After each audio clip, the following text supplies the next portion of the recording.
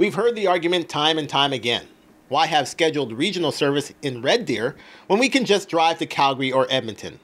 That argument takes me back to the joke about the wife who asked her husband if he was being faithful.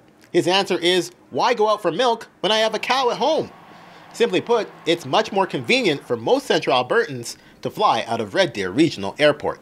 People prefer to go local for various reasons, including that we don't charge for parking here at Red Deer Airport. So you can go away for 2 weeks and not have to have this significant cost for your trip. Speaking of cost, the giant wholesaler Costco had a similar proximity argument, but it didn't fly. As I understand it, there was Costco had for a long time said, why would we put a Costco in Red Deer when we have one in Calgary and we have one in Edmonton, and individuals can drive down there. And that's a similar parallel story to Red Deer Airport, because we continue to hear people say, well, we could just drive down the highway to Edmonton and Calgary.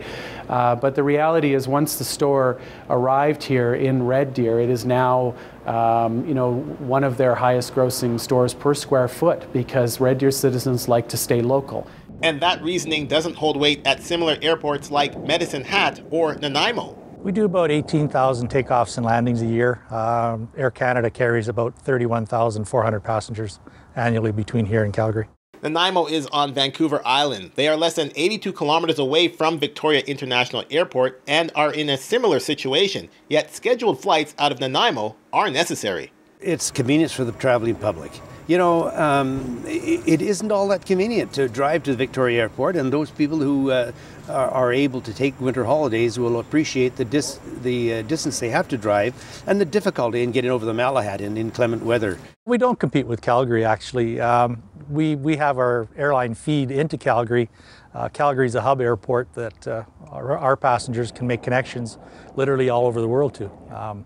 Really is no competition. You're comparing a major international airport to a piece of regional infrastructure that serves the local needs here in Medicine Hat. The important thing to note is that Medicine Hat boasts a population of 62,000 people, according to their last census, yet have sustained scheduled passenger service for many years now. Their big difference is their relationship with the city of Medicine Hat. We are here as a council to make sure that all the assets we have produces and is as effective as possible. So the airports is the same thing.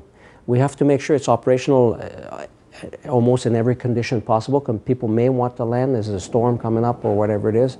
We have to make sure that it is effective for the citizens, for business, in a support manner.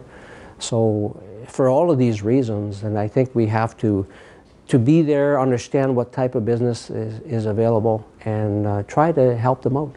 The city of Red Deer and Red Deer County do help Red Deer Regional Airport, and that's the relationship we'll explore in the next part of our feature series, Up in the Air.